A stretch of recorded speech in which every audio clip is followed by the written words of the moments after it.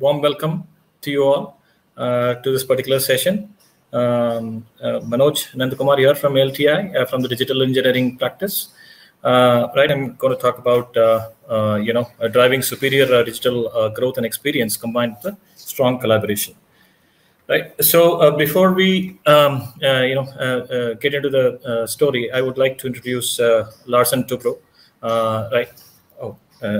So Larsen Tubro happens to be one of the biggest Indian multinational companies, right, based out of India, and so there's a lot of work that has been done by Larsen Tubro. With regards to construction of the Mumbai International Airport, the work in Wellhead Platform Abu Dhabi, contribution to Chandrayaan-2, particularly the launch vehicle,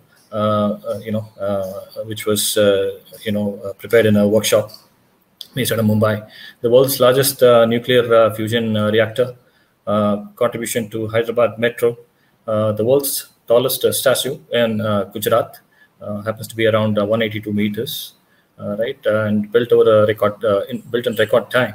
So Larsen Tubro has a very strong engineering background, construction background, power into power machinery and financials and realty as well, right? Longest cross-country conveyor, coal gasifier for China, India's first nuclear powered submarine, the FIFA 2022 Al Rayyan Stadium in Qatar, and India's biggest steel blast. Okay, so we have a very strong partnership with WSO2, and we also got awarded for being top partner of the year in Asia Pacific, right? And this is backed by a lot of the logos that L&T Infotech managed to win, across APAC, right? So the relationship with WSO2 has been very strong. I personally have been part of this relationship for the past 3 years, and today in terms of the relationship, so we are technology R&D partner, one of the top partners. We have a huge pool of WSO2 consultants who are certified as well. So a lot of the consultants have gotten certified very quickly, right, during program implementations. And we have, delivered some major key WSO2 implementations across the globe, right? And the footprint is constantly expanding in multiple sectors, right? So collaborating with WSO2, we have been able to get into several sectors, including the public sector and government. One of the transformation which I will be talking about today, right? So Ministry of Finance, University in Abu Dhabi, health regulator and management in Australia as well, right? Footprint has been constantly expanding. In terms of our contribution and thought leadership, so we have contributed the WSO2 Documentum connector, which helps WSO2 to connect with Documentum, right? So this has been a contribution from our side. So recently we participated in a joint, there have been multiple joint GTM campaigns. We also participated in a meetup, virtual meetup, where we demonstrated some of the work that has been done recently by us, based on the WSO2 platform to the developer community. So one of the joint offerings is LTI and WSO2 has come together to come up with a very competitive commercial model, right? And this commercial model has gained wide acceptance, and has been a differentiating factor, right? In terms of the offerings, joint offerings, so we do work with related to due diligence discovery, strategic roadmap definitions, right? Modernization using API first integration approach, right? Right fit product evaluation. So we have our own right choice of technology tool, and WSO2 happens to be one of the products, and we have been able to successfully map WSO2 to multiple customer business requirements. Architecture designing, infrastructure setup, and foundation services. I personally have been involved with WSO2 in defining the architecture and also getting it implemented. End-to-end implementation and migration. Right. So the story that I'm going to be talking about today is about moving from the existing IT landscape to a WSO2 based landscape. Right. So we have a very strong relationship with WSO2. So this is one of the key offerings from Larsen & Toubro Infotech, which accelerates enabling integration across the landscape. Right. And that is to build a automated interface repository.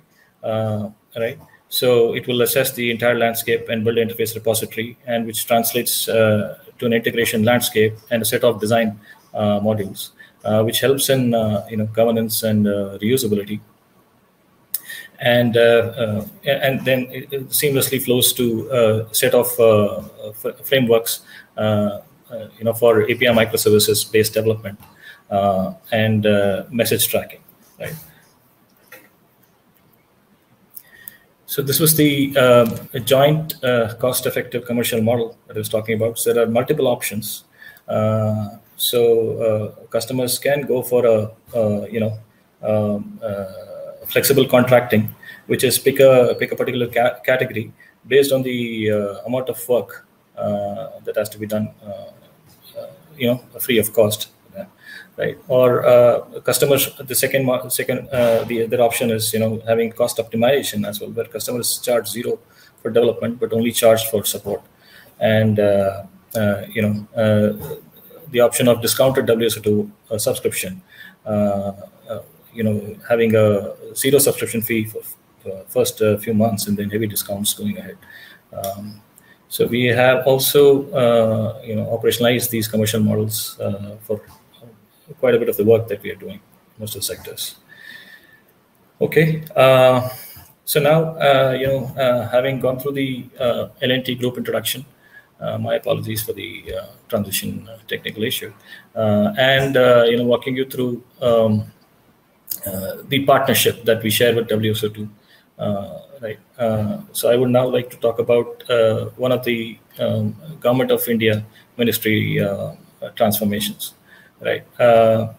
So essentially, so this is a large deal, a contract, LTI-1, collaborating with WSO2, and gained entry and acceptance into the public sector. Right.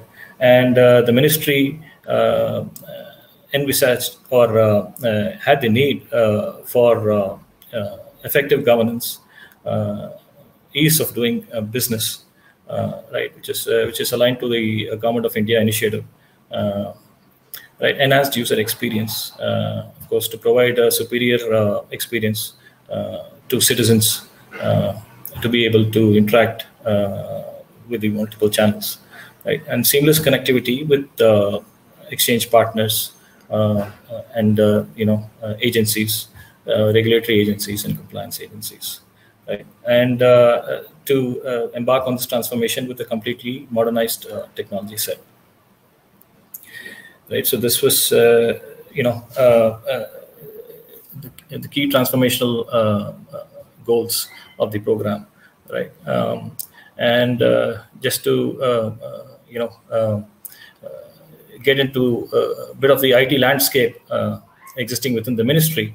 So this particular system was implemented across 49 offices in India, right? And there is a front office layer with web applications and business services, part of the front office, which interacts with the back office.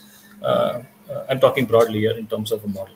So the front office with web applications and business services, interacts with the back office, CRM rules and workflow and reporting analytics via custom integration layer adapters and gateway. So this is a very bare minimum, model that existed within the ministry, right? So there were, and the key functionality, right, included compliances investigations, regulatory governance, and data dissemination, which included external integration with payment gateway, regulators, tax bodies, financial bodies, monitoring agencies, and central statistics agencies, right? And stakeholder included the minister, the Secretary of State, Additional Secretary of State, various divisions, regional directorates, regional offices. And in terms of legislations, acts, and laws, there were multiple laws and legislations which had to be adhered to as part of this website, if I can so call it, right? And in terms of modules, core key ministry services, it's a huge set of documents which had to be uploaded, downloaded, and by citizens and various other entities, reporting entities also. Digital signatures, so any document which had to be signed as well.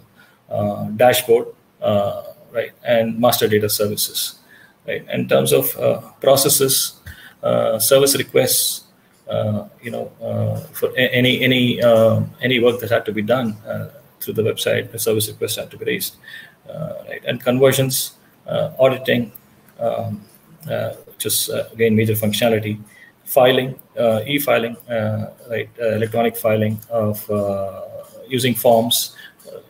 Most of these acts and legislations are translated to filling up forms by various end users and uploading it, right, and then it going through the process, right, life cycle as well, right. So this was the functionality which was part of the existing system. And in terms of technical overview, so we had a set of portal applications, and the front office had multiple apps which were built on AngularJS, JSPs, and struts controller, and the apps were grouped by core applications and department apps. There was an ERP for form processing, and there was a content management system, signing, just eMudra based, and search, right. The back office had a ERP portal, had a CRM with case management, an HRMS system, and a BI reporting system, right. There were some frameworks as part of the landscape, for any functionality, for mailing, and there was for batch processing, right, for authentication, as well as for document handling. In terms of integration, which was one of the key areas, as you can see in this particular slide, it's quite bare. There was front office gateway adapters sending message to backend adapters to front office services, right? And the gateway was completely custom with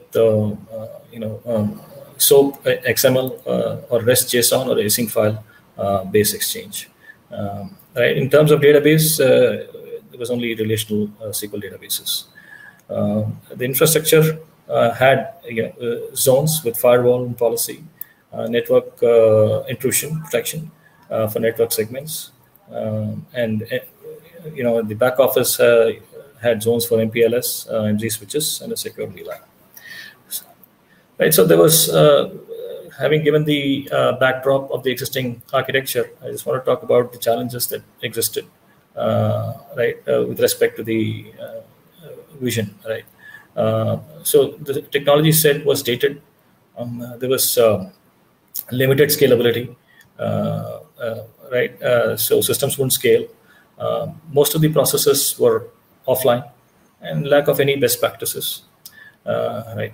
From a digital perspective, the document management system had limited capacity. There was lack of any insights to do any effective governance. The portal experience was pretty much broken, right? There was no standards, and in terms of UI or UI experience, right? And integration, as I just showed earlier, it was completely custom, right? No service platform that existed, and no standards that were being followed for having any kind of integration or exchange internally or externally. And because of all of this, data exposure was broken. There was no life cycle management as well as the integration. Right. So, so due to this, the initiatives were taken to enable the ministry, in terms of doing business, coming up with nearly 2,000 internal business APIs in the landscape. I'm saying overall, there were about 2,000 internal business APIs, which could facilitate ease of doing business, right? And in terms of compliance, real-time monitoring, regulation for nearly 15 lakh business entities, driven by insights and preemptive services.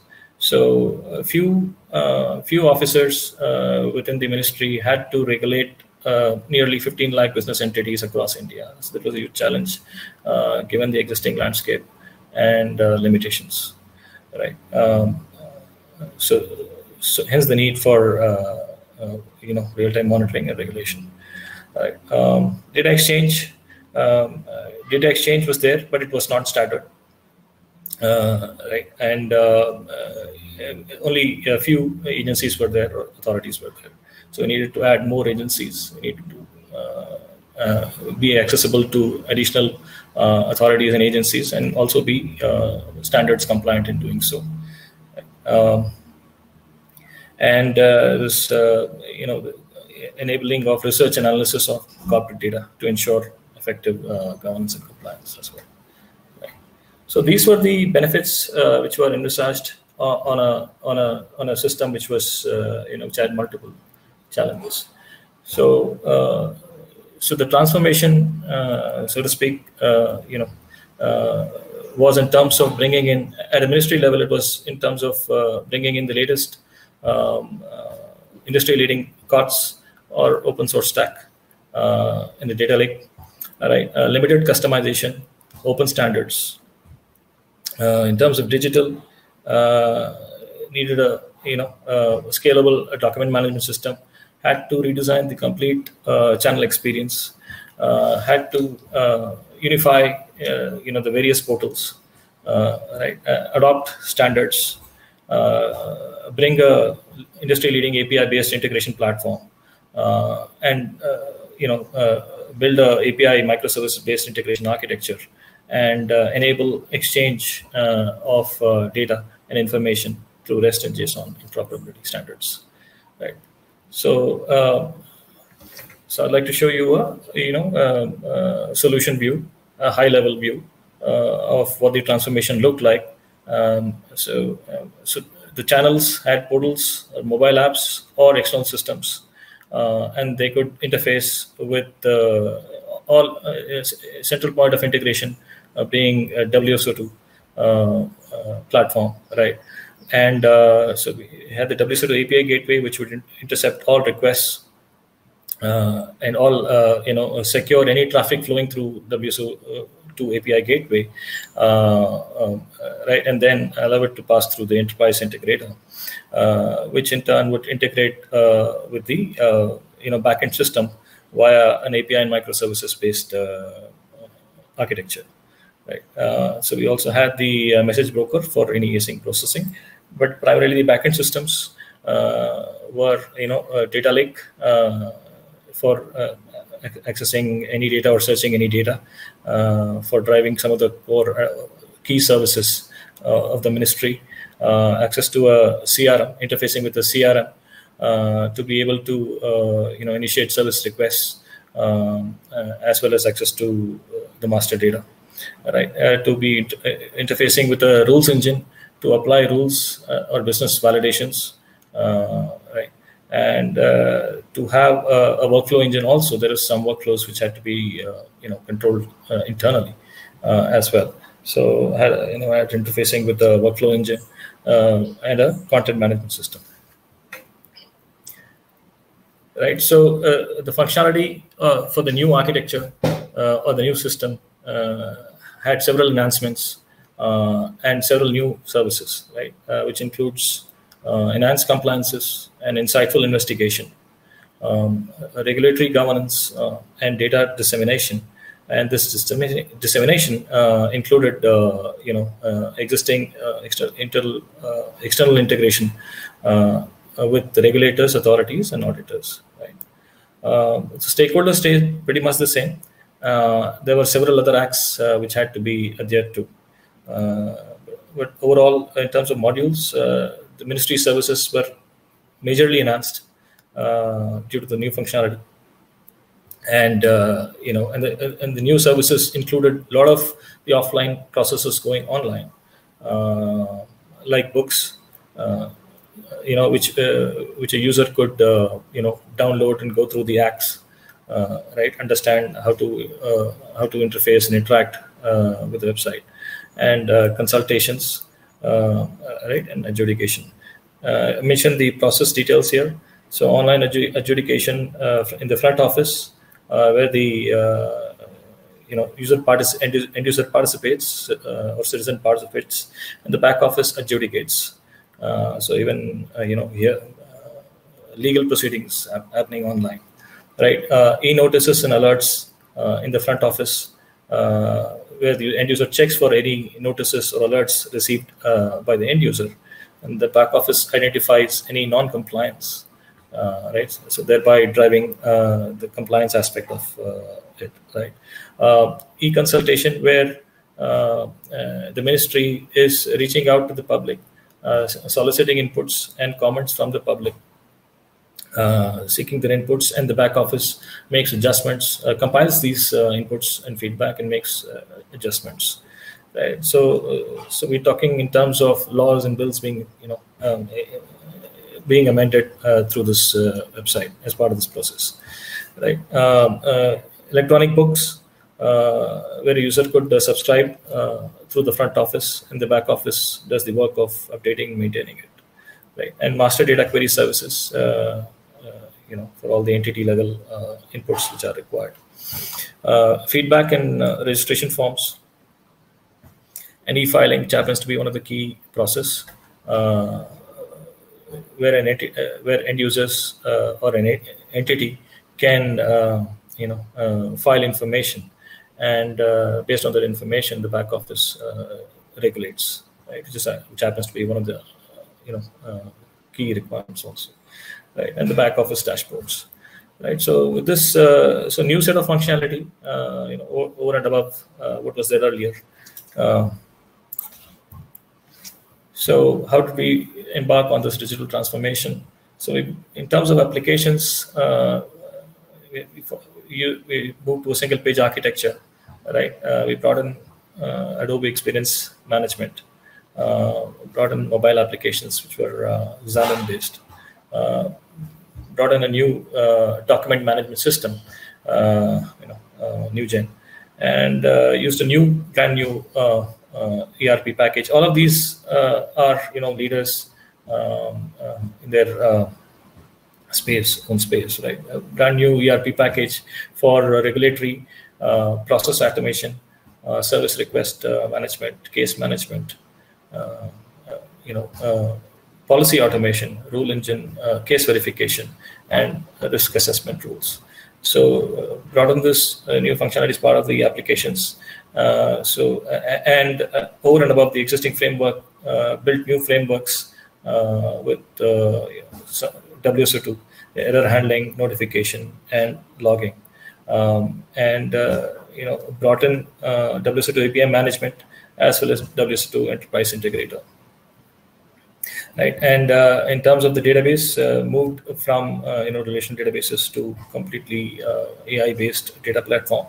With data ingestion, bulk data ingestion, storage, processing, and consumption. Right, and at the infrastructure level, got in a VPC, CDN, architecture zoning, and also internal MPLS. Right, so this formed the basis for digital transformation, and WSO2 played a key role in the transformation. Right, so our approach was to ensure there were consistency in integration standards, which lacked earlier, which was not there. So brought in consistency in the integration standards and interoperability between various systems. So this was very key in terms of driving interaction with the internal as well as the external system. Right, brought in a standard multi-channel delivery approach, APIs being shared across various channels. Right, all the existing integrations had to be re-architected, which were built on custom development. Right, had to be re-architected using the new WSO2 platform. The authentication and authorization mechanism for internal and external APIs had to be brought up. Right, at the API management level, the gateway was brought in to intercept all requests and response from channels, external integration partners. So we had internal gateway and external gateway. The gateway was supposed to handle around 1,000 to 3,000 TPS each gateway instance to handle around so much TPS depending upon payload size and mediation. So the scale was huge, volume was huge. So there were about the need was there for about scaling up to 10,000 concurrent users during peak filing, and the document sizes could also be quite fairly huge. So all of such requests had to be intercepted at the gateway, and the API analytics for completely monitoring the system, message flows and views and dashboards, and also the health of the system to be able to monitor it using API analytics, and the API manager to manage the APIs. Right. The enterprise integrator was also a key component in the new WSO2-based integration architecture, with API connectivity with all the backend systems, including Adobe Experience Manager to the ERP, the CRM, the policy automation suite as well, and the DMS and the data lake as well. So all the connectivity was standard API-based connectivity. Right, and some of the patterns that we implemented were straight through API gateway. So for some requests would go to the backend without any mediation. So those requests to go through API gateway. Some requests where data had to be accessed, right, and that would be routed to the data service. Some requests would have to go to a set of backend systems. So that is used WSO2 service orchestration to aggregate data from multiple backend systems, right, which we've been talking about, and to be able to map in the course of doing so, back and forth in the course of doing so, right. And async processing via message broker. So, example, notifications had to be sent via async processing, right? And outbound calls via API, right? So, some of the calls to the external integration partners also had to be from within the system to the exchange partner, right, or the agency, right? So that also supported by enterprise integrator. So in terms of deployment, it was pretty much private, cloud kind of deployment. It was not on the public cloud because the infrastructure belonged to the ministry. So we went for, there were multiple patterns, but we went for separate gateways, scheme managers, and a traffic manager, and publisher store and analytics being separate. Right. In terms of the implementation itself, which is currently it's continuing ongoing as well. The approach included having regular engagement with the customers. The team size was quite huge, so we had our partners also work with us. KPMG also worked with us on this. So regular engagement with customers, various stakeholders, technology POCs on new areas, and this was across the board and included some POCs for WSO2 also, particularly with respect to enterprise integrator. So we did that as part of the implementation. Capacity design. We had come up with the capacity model during the pursuit stage, but we also revalidated during the implementation. And proper documentation, right? Process, followed proper development process, end-to-end development process, right from high-level, requirements to system-level system functionality to API level documentation and design, very low-level design, as well as before implementing it.